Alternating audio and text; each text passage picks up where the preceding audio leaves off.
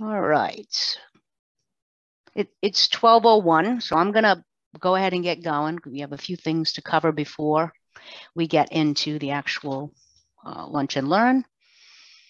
So welcome everyone to our third lunch and learn webinar for 2022. Everyone should be muted as you join, and I just ask that you remain on mute until the presentation's over, when I can open it up and we can have some questions and answers and dialogue with our presenter. There's also a Q&A function and a chat, which I'll keep an eye on, so please feel free to type in any questions or comments as we go along. This session is being recorded, and the link to the recording and the slide deck will be provided early next week to everyone who signed up. So thanks for joining us to learn about a hopeful new technology for removing PFAS from wastewater and a few other things as well.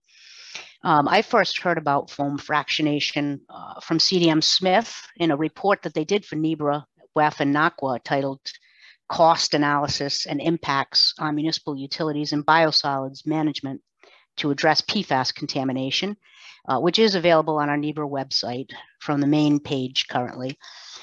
Then I bumped into the superintendent of the Anson-Madison Treatment Facility from Maine at our annual residuals conference, who told me he was working on a foam fractionation pilot.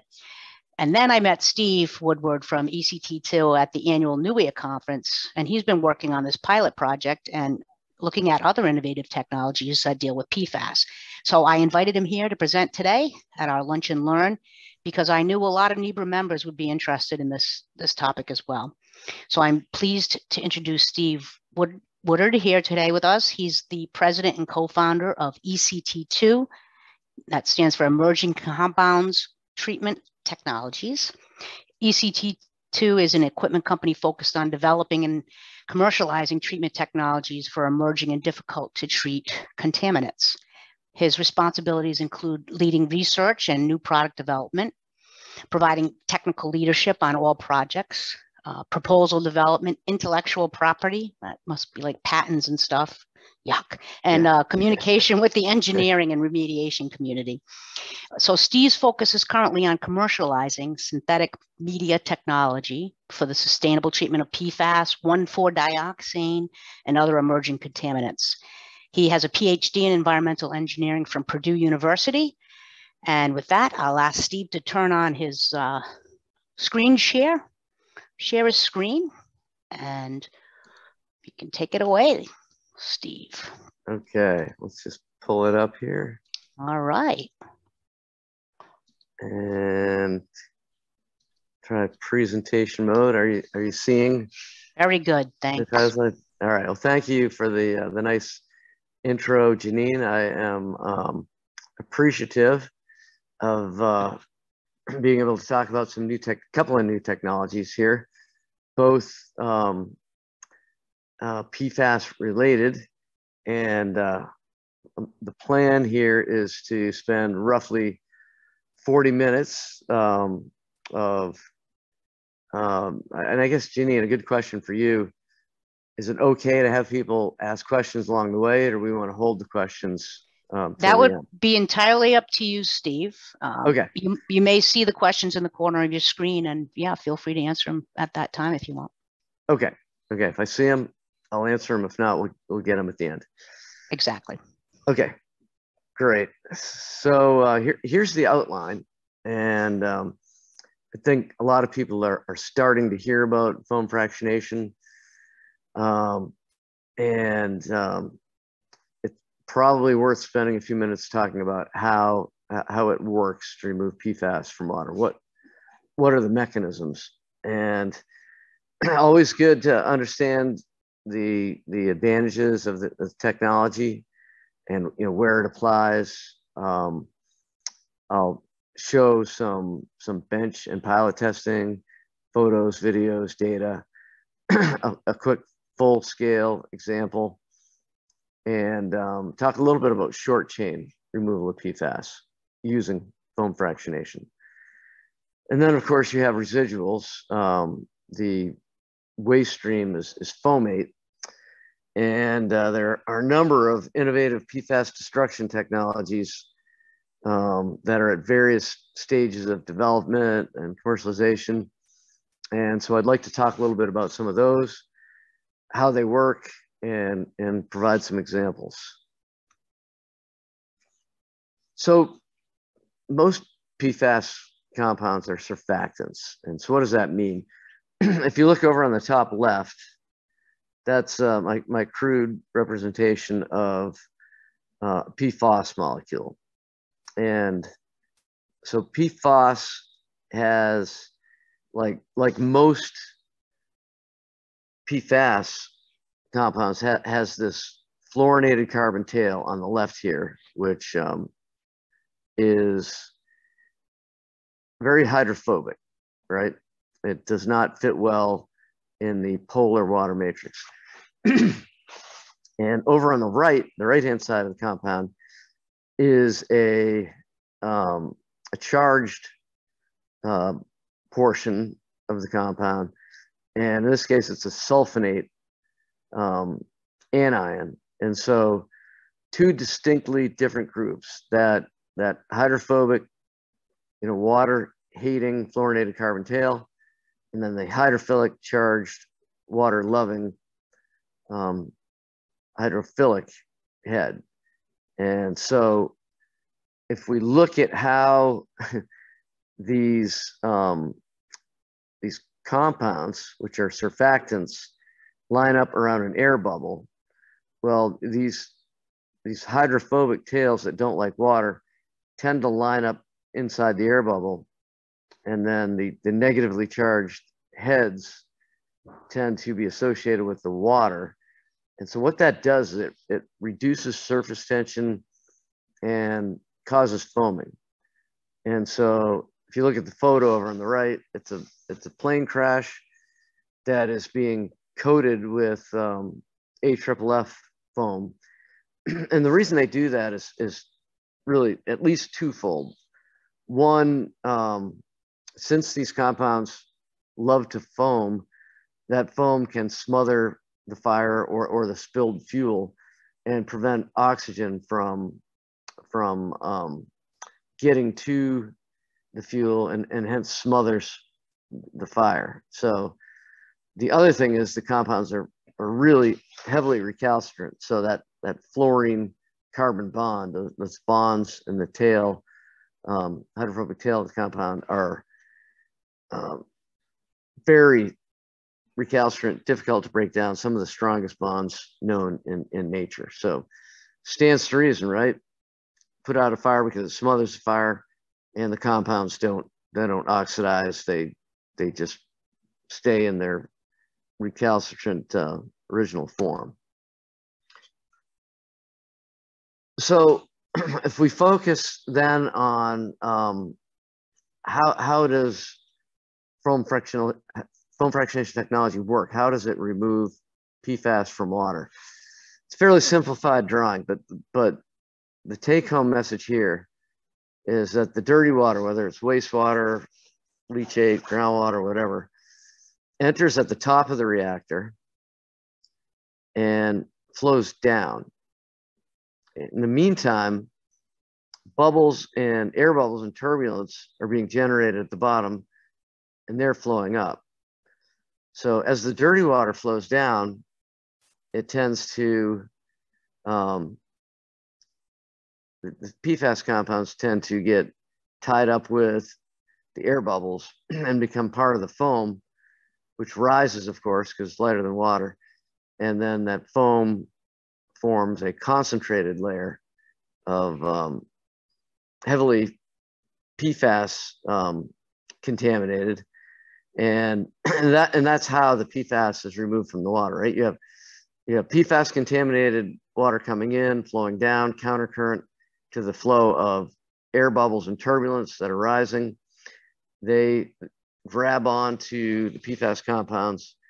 They thicken as they rise to the surface, and then you have thickened foam, which can then be skimmed off. And so if we go to the next slide, it's this is actually from a patent application that we filed, and it shows a little bit more detail. And so Janine, are you seeing my cursor as I'm moving around? Yes, I am. Okay, that's good. That's helpful. So again, we have the contaminated water, contaminated with PFAS, flowing into the top of the reactor and then downflowing through the reactor. At the same time, we have air, which is introduced through a Venturi device, which creates air and turbulence, therefore bubbles, which travel down through this pipe out into a diffuser, which creates swirling and bubbles. And as those bubbles rise, they create foam. They pick up the PFAS compounds. And again, those PFAS compounds concentrate in the form of foam at the top and can be either skimmed off or vacuumed off. But meanwhile, the water as it travels, the contaminated water as it travels through the reactor, becomes stripped of the PFAS, cleaned, and then it flows out through the bottom of the reactor and then up through a standpipe, which can be adjusted through a valve or an adjustment of height. And basically what that does, it controls the level in the reactor, which is part of the, think about what are the knobs that you have to turn, right? Well, it's the flow rate coming in, helps dictate the hydraulic resonance time within the foam fractionator. The recycle flow is going to dictate a few things, including the amount of air that's pulled in through the Venturi adductor, right? The diffuser and this baffle can be adjusted to help minimize the amount of PFAS that ultimately make it out into the treated effluent. And then, like I said, the height or the flow by using this valve can be adjusted to,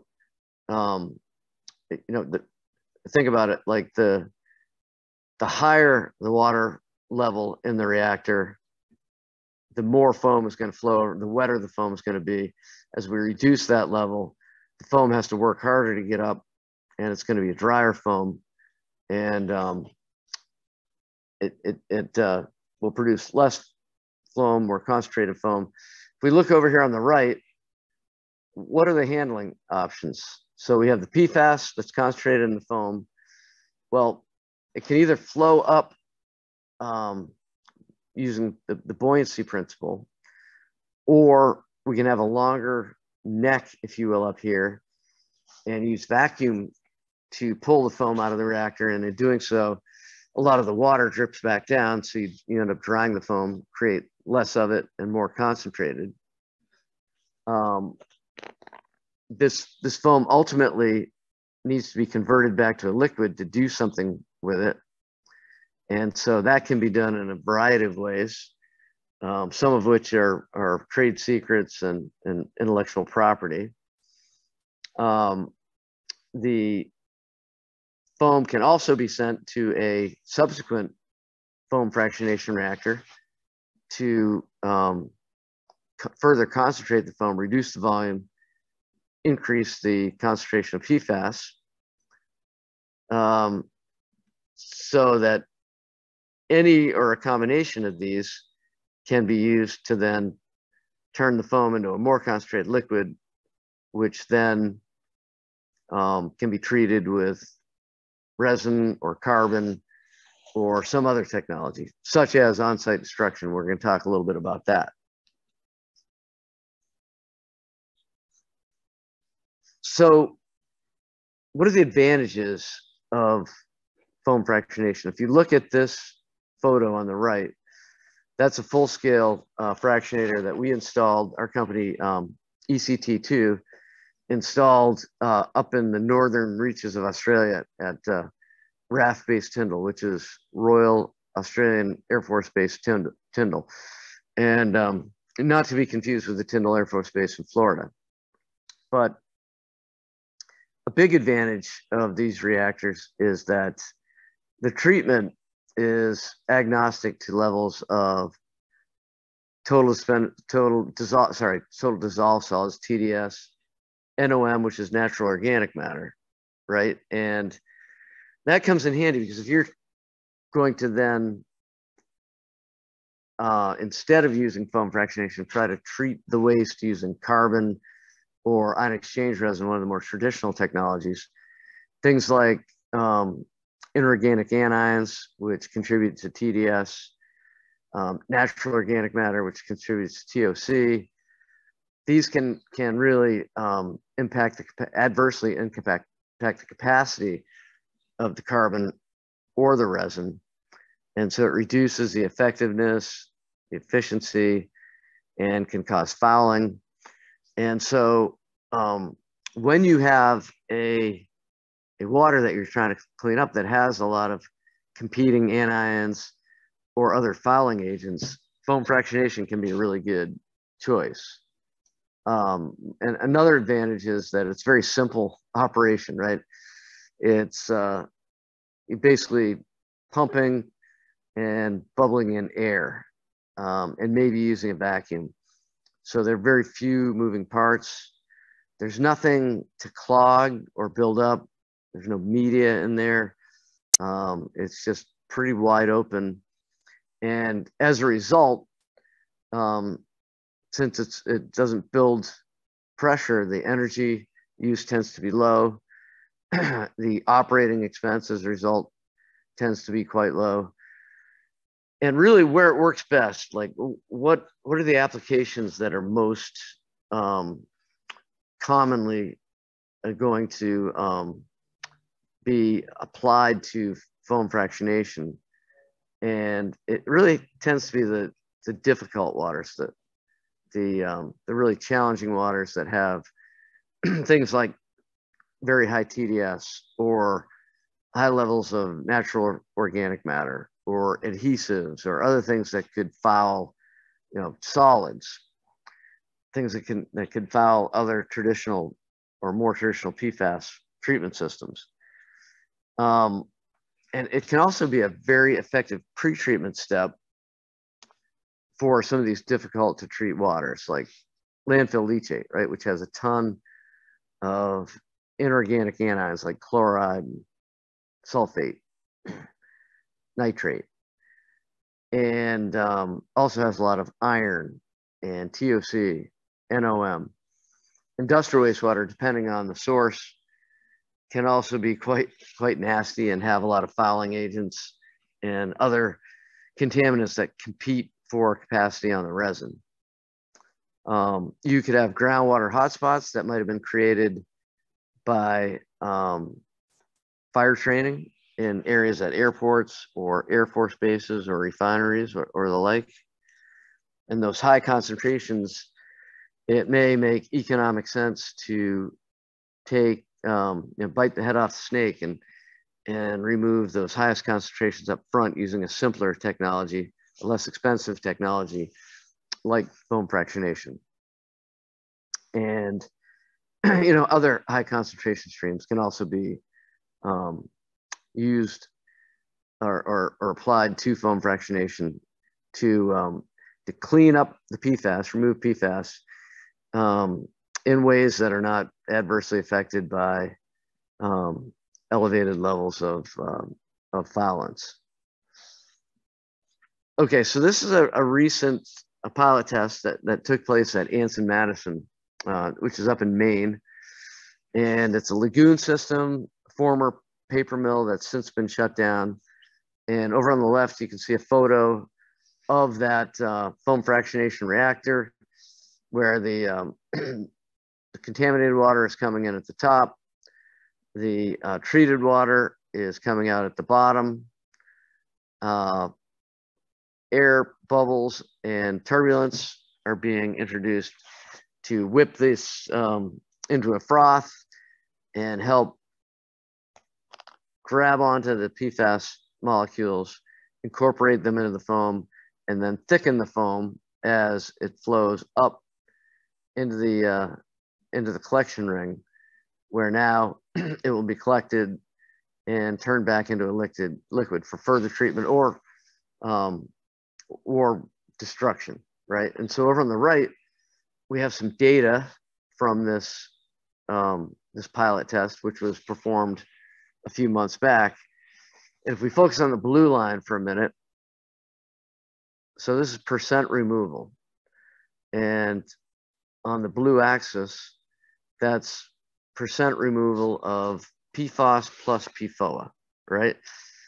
And so this also corresponds to no foam boosting or enhancing reagent addition. So this is just straight wastewater that has been treated, partially treated by a lagoon system.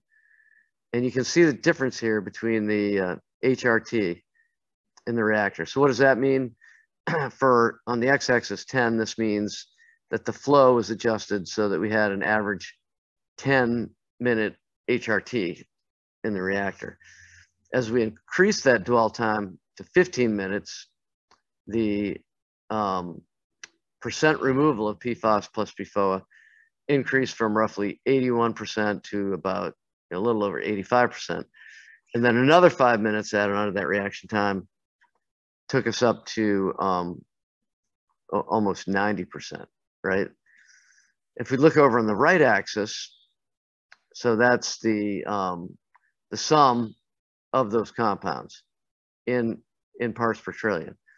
So again, as the HRT increases, the quantity or the mass or the concentration of PFAS and or PFOA is going to decrease.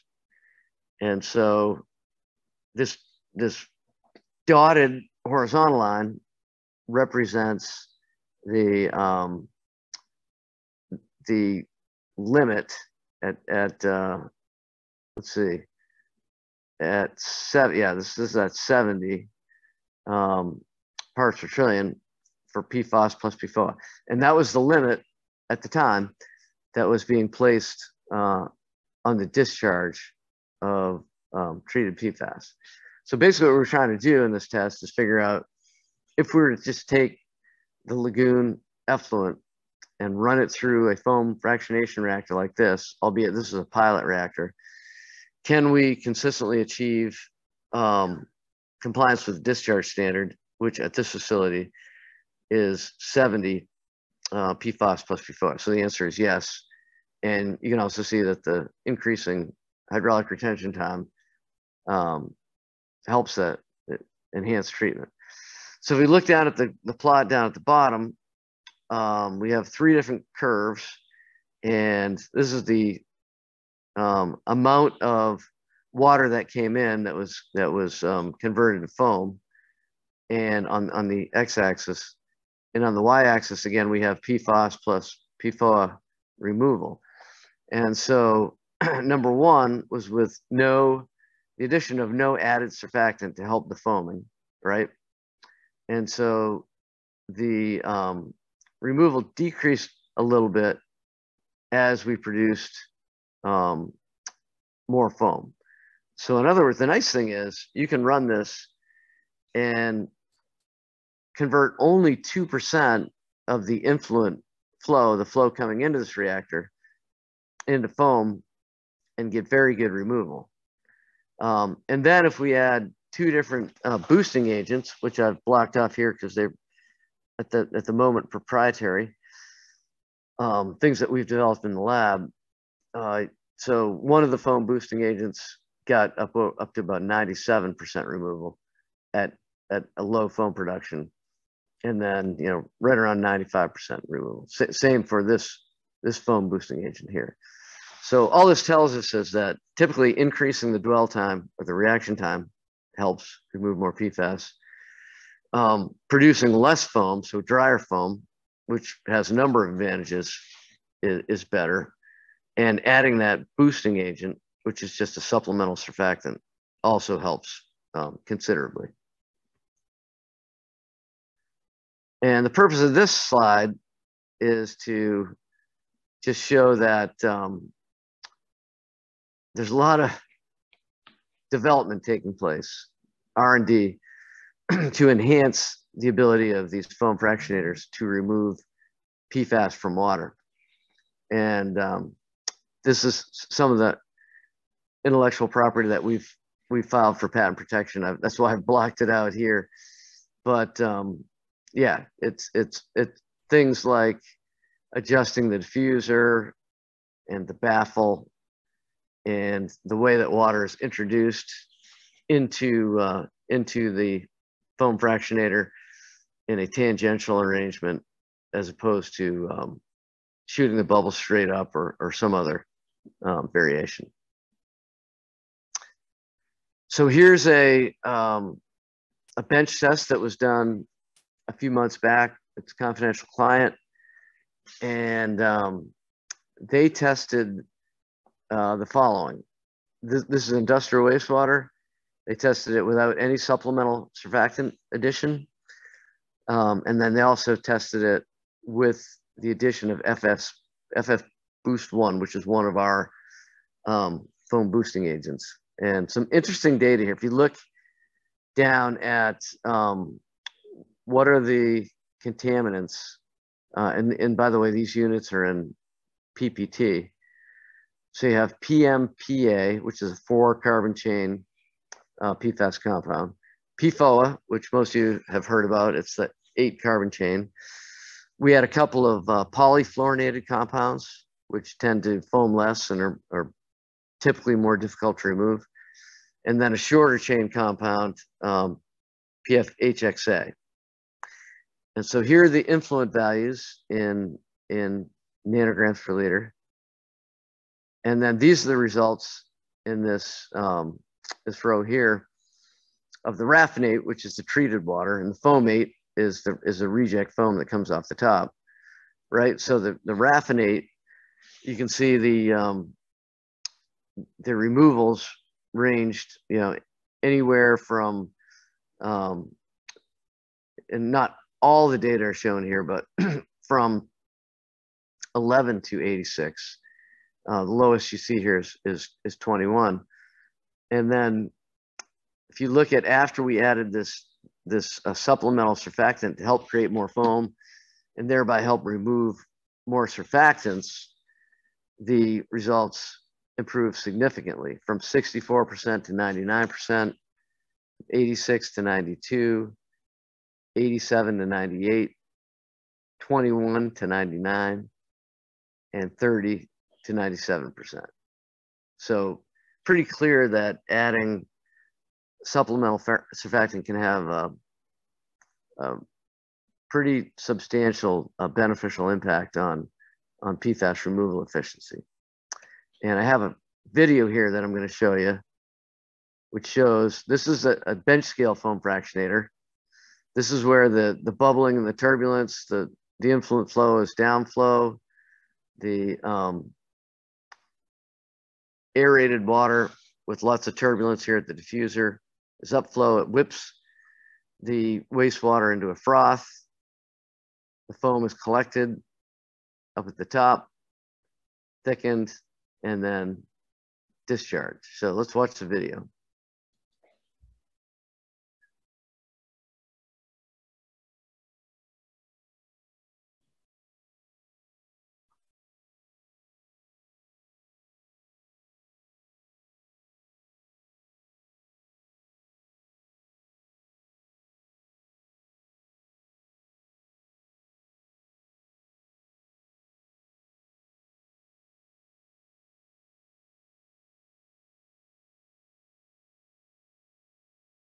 All right, so this had a little bit of the FF boost added because we were having, as you can see, a little trouble getting to the treatment requirements that we were shooting for. But that little bit of boost agent really did the trick. And there's nothing like seeing it in a video. All right, so this was actually an industrial waste treatment facility that was accepting leachate and oily waste. And there's a lot of data here. I don't expect you to digest all of it. But as we went across, so here are PFAS compounds here, carboxylates, sulfonates, and other. Something went wrong. Please try again. All right, there's my phone talking at me. And so as we go across, the dwell time increased from 2 minutes to 5 minutes to 10 minutes to 15 minutes. And then in the final column, we used a boosting agent. And the whole point of this slide is that for some very difficult water, we can achieve some really high PFAS removal efficiencies, on the order of 98, 97, 99%, even on some short chains, right? It's not always easy to get PFBA out. Sometimes you're lucky to get 30% out. But in this case, we removed 99% of it. PFPA was also well removed. PFHXA, HPA, PFOA, and then down here, PFBS, PFHXS, some really high removal. So once you dial in the operation of that foam fractionator, it is possible to have experience some fairly impressive removals of PFAS. Now moving on to, here's a design of one of our pilot systems. It actually has 2 foam fractionators. They can be operated in parallel series. One of the things that you can do is harvest the foam from the top and then treat that in a second reactor, which further thickens, concentrates the foam. Over here, we have columns of carbon and resin to treat that foamate, and or the raffinate, which is the clean water. If it's not meeting standard, you can also, quality is going to be much improved, but you can add foam fractionation you can add carbon or resin at the end to polish it. Here's the build out of that design that you saw for a mobile pilot system, which this system is down in Alabama right now, working at an industrial manufacturing facility that generates PFAS related products. And so concentrations are high, and foam fractionation is a really good application because the chloride levels are really high. And if you're trying to treat this water with straight ion exchange resin, that the chloride levels would severely reduce the capacity of the resin to remove PFAS from water. And so pre-treating up front with foam fractionation is a really good application because it's, like I said, it's agnostic to those high chloride levels, high TDS. Here's what a full-scale system looks like. You can see in this case, nasty looking foam concentrating and collecting at the top. Over here, you see the dirty water coming in, flowing down to the bottom. As it gets down to the bottom, it's clean because the PFAS has been stripped, carried up to the top. And now here's your standpipe where that clean raffinate is then flowing off site. Okay, so what do you do with the foamate? We can either concentrate it onto carbon or resin, or we could destroy, better yet, we could destroy it, right? And so what are some of the destruction technologies that are under development right now? There's various types of plasma technologies, electrochemical oxidation, supercritical water oxidation, halt process hydrothermal alkaline treatment, micelle-assisted photocatalytic reduction, electron beam, advanced oxidation, senolysis, UV sulfite, zero valent iron, alkali metal reduction, biodegradation, which is not enjoying a ton of success. These compounds are very difficult to break down, and the microbes, the bugs, don't have a ton of success breaking them down. But there's been a lot of progress on these on-site PFAS destruction technologies over the last 5 years because incineration's falling out of favor, and now landfilling is also falling out of favor with certain entities like like the Navy and other branches of defense. And so to make these PFAS destruction technologies practical, the first step is to separate PFAS from the water. The second step is to concentrate, because we want to treat a low volume, high concentration stream of PFAS to make these destruction technologies practical. They are not practical at high flow or high volume, low PFAS concentration. So the whole idea is to reduce that liquid volume that needs to be treated, increase concentration of PFAS, and those options to do that include membrane treatment, regenerable ion exchange resin treatment, and foam fractionation. And so the separate, concentrate, destroy provides the complete PFAS treatment that we ideally would like to use to minimize liability of waste being transported off-site. A little bit on plasma technology. There are a bunch of different kinds, but they use ionized gas to destroy PFAS by promoting powerful reduction, in other words, aqueous electrons and oxidation reactions. This technology is emerging as one of the most promising for PFAS destruction. And we have worked, our technology, ECT2, the regenerable resin has joined forces with a couple of different plasma destruction technologies to demonstrate greater than 99% destruction of all PFAS at multiple sites. So this is getting ready for prime time for commercialization. Clarkson University and their DMAX associate have developed the electrical discharge plasma, and they've come quite a way. OnVector is making really good progress. They have a plasma vortex technology.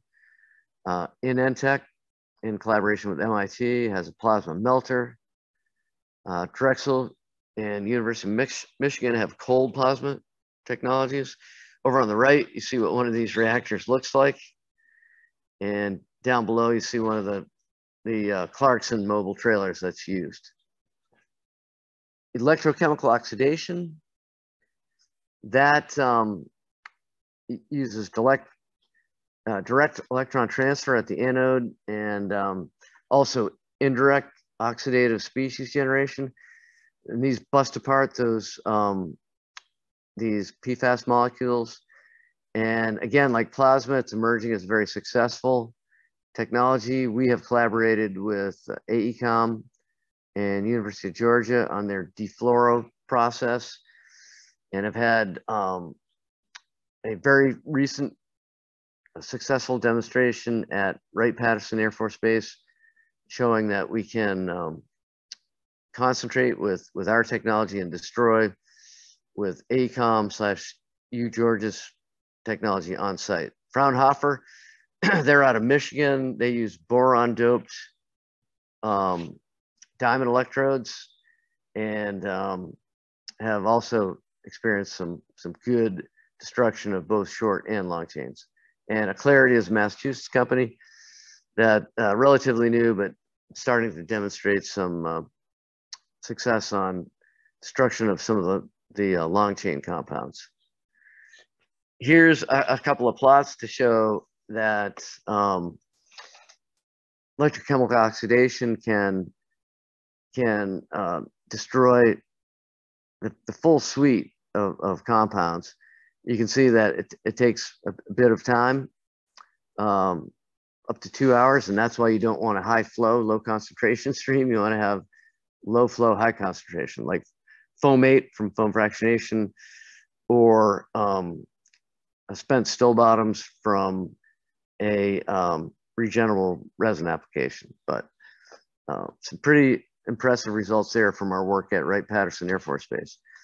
Hall process, hydrothermal alkaline treatment, it uses, it's not super critical, so it's not excessively high temperature and pressure, but they do use elevated temperature, pressure, and caustic addition to increase the pH. Nucleophilic substitution is the active mechanism. And this process is very exciting in that it has demonstrated complete mineralization of PFAS, including the short chains. And in fact, unlike most of these technologies, which break down the longer chains to shorter chains, and in some cases, in fact, let me go back up one slide. If you look here, the PFBA actually increases in concentration at first, and that's because some of these longer chains are breaking down and forming PFBA, and then PFBA is the last to be removed. Well, the Hall process actually does, let's go back a little bit here. And this is a collaboration of Aquaga, which is a startup company, and the Colorado School of Mines have demonstrated, if you look over on the right, some complete defluorination of these compounds. This plot shows destruction. Again, we're talking about hours here, not minutes, but this plot shows destruction of long chains as well as short chains. That's the complete mineralization I was talking about. All right, getting ready to wrap it up here. I think this is my last slide. So micelle-assisted photoactivated reductive defluorination is relatively new technology. It's similar to the UV sulfite technology, which is reductive. But by adding surfactants and forming a micelle reactive cage, this accelerates the reaction rate, accelerates the breakdown of PFAS, and the Inspired Solutions, who are commercializing the technology, are claiming that the reaction rate is increased up to 40 times compared to competing technologies, and the energy use is not that high. So this is one to keep an eye on. So that's the presentation. Hopefully I've covered the topic of foam fractionation for PFAS removal in some level of depth that gives you an idea of how it works, where it's applicable, what you end up with residuals, and what you do with those residuals, in addition to a little bit of a focus on the destruction of the foamate, which is the primary residual during foam fractionation. So with that, I'm going to look at the chats here and see what we have for questions. Whoops. I just lost it. I don't know if Jeannie, if you can maybe read the questions off to me, might be easier. Sure. All right. So here is the first one. Would this technology better treat the influent of a wastewater treatment facility or the effluent? It's a good question. And of course, the answer is that it depends. Right. In a lot of cases, it's going to be used up front for pre-treatment. I'll give you an example. We have a full-scale system up in Northern Australia. And in this case, it's used, foam fractionation is used as the first step because the concentrations are so high that we didn't want to send those high concentrations directly to the wastewater treatment plant, which is largely designed to take the PFAS concentrations down to non-detect. So in cases like that, where you have a hot spot, some really high PFAS concentrations, it makes a lot of sense to put foam fractionation up front. There are cases where maybe there's a lot of biological treatment that needs to take place. And so having that biological wastewater treatment up front is going to remove some of the biodegradable compounds that might foul. It's pretty hard to foul foam fractionation, but you really don't want to be accomplishing biological treatment in there. So that would be an example of when you would do add your foam fractionation process at the tail end, as opposed to ahead of the biological treatment. There's another question is, what was the design capacity of the pilot system? I believe you were showing one in Alabama. Yes, so that is designed to treat anywhere from, let me think about this, 5 gallons a minute up to 50 gallons a minute. So pretty broad range. It all depends on the dwell time in the reactor. Okay. Some other questions, again, with regarding the pilot and full scale projects. How many do you have currently? We have 2 pilots operating currently, another one in fabrication, and I think we have 5 bench scale units that are used in our R&D lab, as well as in other labs or other appropriate facilities throughout the country. Steve, on the lagoon system up in Maine that you're doing, how is that actually working? You're taking the water out of the lagoon and putting it through your system? Right. Okay. So they recently had a PFAS limit imposed on the discharge from their lagoon.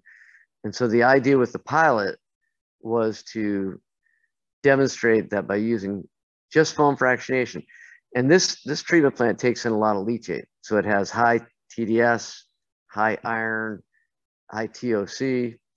And so the idea was that those foulants, if you will, were going to reduce the lifespan of the carbon and the resin in the system. So our first shot out of the gate was to pilot foam fractionation. Maybe we don't need any of those technologies, right? Just foam fractionation. And it worked. We were able to reliably and consistently keep PFAS plus PFOA less than 70. Well, toward the end of the pilot, the Maine DEP came in and said, well, we're lowering the discharge standard in Maine. And although this is wastewater, not drinking water, we want this plant to achieve less than 20 PPT for 6 compounds, including one of which is a short chain compound. So we went back and looked at our data from foam fractionation, and foam fractionation alone is not going to be able to get us there, right? And this is a plant in Maine that is going to be accepting all kinds of wastes that contain PFAS. It's going to be sort of a catch-all. It's being funded federally and is receiving state funds. And so Maine wants it to be sort of the flagship. They'd like to see non-detect coming out. And so it went from one of, hey, this is going to be pretty easy, we can just use foam fractionation, to one of, we're going to need multiple technologies to achieve the new regs. And with all the increased volume of leachate and septage and other wastes, it's just going to be a more challenging treatment matrix or water matrix to treat. You're absolutely right. Yeah, that's why it's interesting, some of these serial processes that you're lining up. Another question was, what final PFAS destruction do you think is, in your opinion, does it pair best with?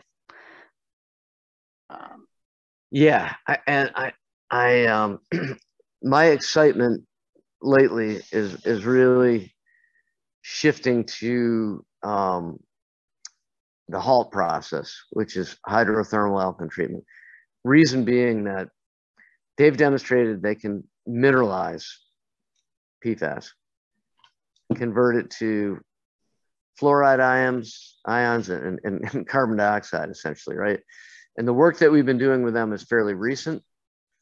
And all the other technologies seem to struggle with the real short chains, right?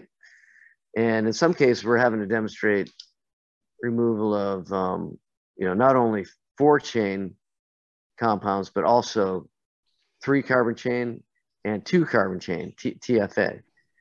And the Hall process showed no problem, destroyed those quite handily. Another technology I'm intrigued with is supercritical water oxidation, right? And not only, we don't have enough data back yet to know that it's going to be as effective at treating those short chains and the carboxylates in particular. But one of the nice things about a SQUO, which is supercritical water oxidation, is that it can treat liquid waste, but also can treat solid waste. So it could treat spent carbon, spent ion exchange resin. And so still in a you know, it's not ready for prime time yet. We're still working with some of these vendors to determine how well does SQUO, does it completely mineralize spent carbon, right, or spent resin. So a lot of this stuff, these technologies are works in progress, but the rate at which we're progressing and learning and developing toward commercialization is rapid. And in the next 2 to 3 years, we're going to see a bunch of these destructive technologies put online, which is exciting, especially when we have entities like the military telling us, like, we don't want any PFAS waste leaving the site, right? And that really limits your options. And so now you're talking about PFAS destruction, and it also heightens the importance of technologies like foam fractionation, right? Any technology that can take high volume, low concentration and convert it to low volume, high concentration are going to be in demand moving forward. Yeah. Yeah, and you're right. There's so much going on right now. It's hard to keep up, but we're rooting for you, all these different technology developers. A couple more questions, Steve. Okay. So after any of these other destruction technologies that you're using for the foam, is there any residual material left over after that from any of these? Is there anything else that needs to be managed after that second step? Yes, because basically what happens is the foam concentrates at the top, and we've developed multiple innovative ways to quickly convert that foam back into a liquid, right? And then that liquid is going to go into the destruction technology, and it's not like nothing is going to come out, right? In most of the technologies, that liquid's going to come out, but the PFAS is going to be mineralized, right? Or hopefully mineralized or as close to it as possible. And what typically is going to happen is that's going to be a very small stream, maybe 2% or less of the overall stream. That can then be returned back to the head of the system for another round, right? Okay. Yeah. We hope in the future we can just take and directly discharge it, so there will be no PFAS. But give it another go back at the head of the system. And yeah, it's not like it's going to build up. These compounds are destructible. It's just a question of sometimes the conditions may not allow one to achieve complete destruction, and it might need, a small fraction, 0.5% may need to be returned for another round of treatment. All right. A couple more questions still. This is a great one. Do you think the approach that you described in Maine, where the water matrix is mixed, is the best approach, or should the different waste streams be kept separate and treated separate? Like landfill leachate or contaminated milk, or yeah, if they can be kept separate. I don't know. Do you have any? Well, it'd certainly be easier to treat separate streams from one perspective, because they have different qualities, right? And one might lend itself better to ion exchange. One might lend itself better to carbon. One might be membrane treatment. And foam fractionation might work best on, say, a landfill leachate, right? But it's not often practical to just put in a bunch of different treatment systems, right? It can be more practical and cost effective to combine those streams and treat them in a single. You may have more unit processes, right? You might have carbon, you might have foam fractionation, you might have resin, and you might have destruction, right? whereas you may not need all those unit operations if you split it up into different treatment systems. So you really have to look at each case individually, but in a lot of cases, it makes sense to combine them together and just pull together a train of different treatment technologies to get the job done. Yeah, thanks. That's good perspective. And I guess this is just a comment or a question, but it looks like we would need to treat the influent to keep PFAS out of the activated sludge. Yeah, that's one I haven't thought a lot about.